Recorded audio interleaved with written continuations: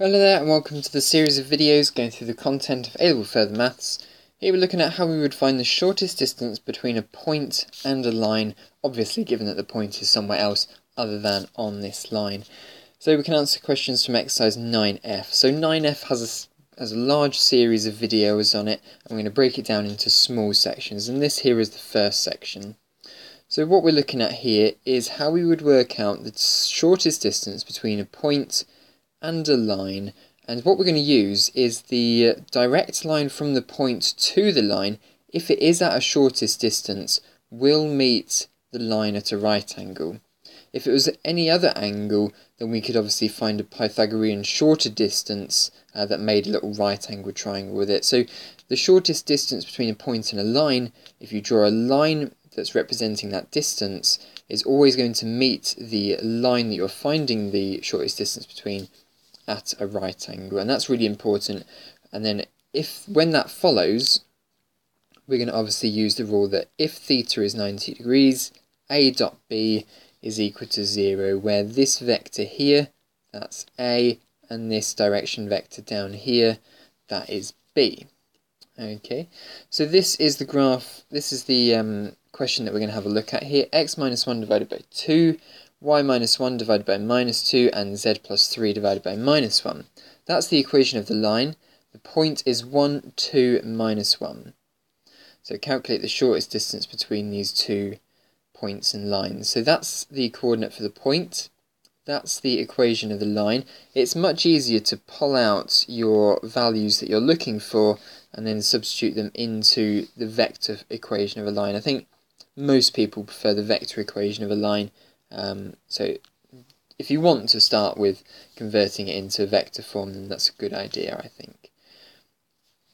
So the shortest distance will be when the vector A to L is perpendicular to the line L. So what we need to find is A to L in general form. So what we're going to have a look at first is how do we get from position A to the line L. And the way we do that is the line L subtract the coordinate A. So what do I mean the line subtract the coordinate? Well, if you think about it, these first two cells in each row here, they have come from the vector equation of the line. So 1 plus 2 lambda, 1 minus 2 lambda, minus 3 minus lambda, and then we've subtracted our coordinate for A. So subtract 1, subtract 2, and subtract minus 1. That would effectively be an add 1. And work this out, and we get 2 lambda, minus 1 minus 2 lambda, and minus 2 minus lambda.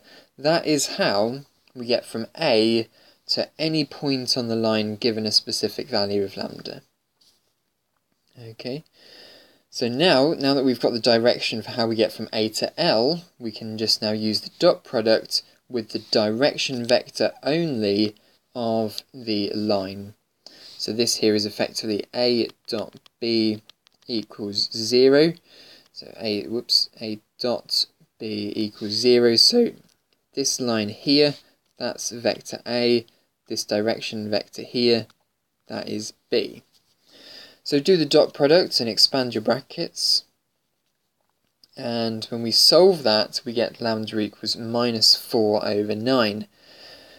So what we can now say is that for the specific value of lambda equals minus 4 over 9, the distance from A to L is going to be at its shortest. So what we can then do is substitute in lambda equals minus 4 over 9 into the vector from A to L. Lambda equals minus 4 over 9 is when it's at its shortest. And then all we need to do now is just find the magnitude of this vector here. So the top value squared, add the second value squared, add the third value squared. And we get square root of 29 over 3. So that there is the shortest distance between the point and the line. A subpart question could be find the Cartesian equation of the line perpendicular to L that passes through A. So that is basically what is this equation here. And the way we would answer that, we will start by finding a vector form for the line perpendicular to L passing through A. So we know that it's going to pass through 1, 2, minus 1. all we need is we need the direction vector we just calculated from A to L, and we're going to use lambda equals minus 4 over 9. So the direction vector is going to be this one here, where we substituted lambda equals minus 4 over 9 into it. And this is what we got. So we've seen this before. That was what we used in part A. So this here is the direction vector from A to L. So the vector equation can use point A and this direction vector. So now that we've got a coordinate and a direction vector, this is the equation of our line from A to L. But what we can do is we can always scalar multiple the direction vector, because it will still go in the same direction at that point. So if we times through by minus 9, we get something that looks a little bit more pleasant to the eye. So 1, 2, minus 1, plus lambda, lots of 8, 1, 14. Okay. So that's the answer to that question then. So, we've also got to put it in Cartesian form, which doesn't take too long. Okay, so your turn to have a go at this question here then. It's the shortest distance between the point 4, 1, minus 1 and this line here. Pause the video and try this one out.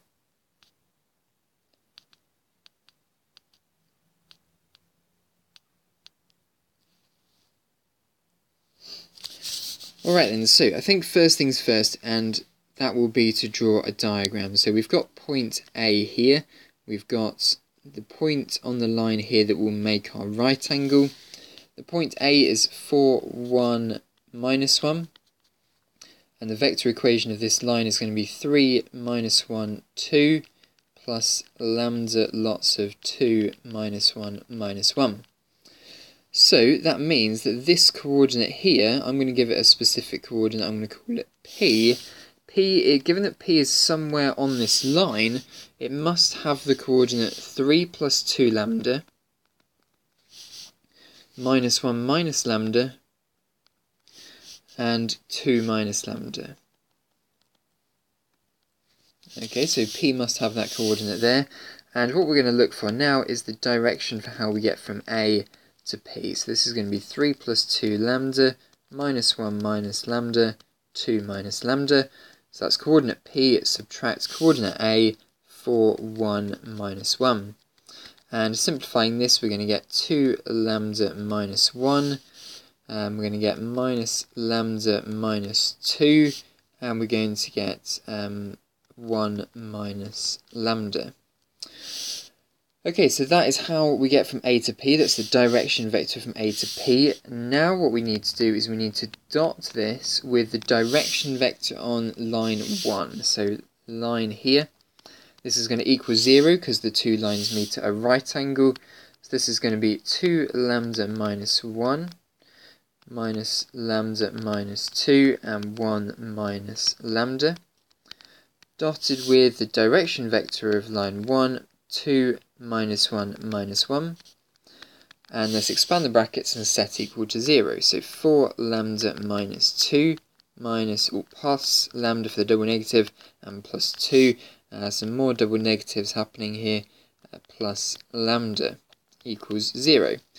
So let's go ahead and simplify this now. We're going to have 6 lambda on this side here, the 2's cancel each other out, add the 1 onto the other side, and you get lambda equals 1/6. Okay. All that's left for us to do now is find how we get from A to P, and we'll just substitute in lambda equals 1/6. This is going to be 2/6 minus 1, so that would be minus 4/6. Minus 1 over 6 minus 2, so that's going to be minus 13 over 6. And this one here is going to be 1 minus 1 over 6, that would be 5 over 6. So, all that's left for us to do now is work out this Pythagorean distance. So it's going to be 4 over 6 squared plus minus 13 over 6 squared plus 5 over 6 squared. And just let me grab my calculator. So it's going to be the square root, brackets, making sure you're all putting this in correctly, 4 over 6 squared plus bracket 13 over 6 squared plus 5 over 6, all being squared, And we get a final answer of 2.42 to three significant figures. Okay, so there we are. That is the answer to this question here then.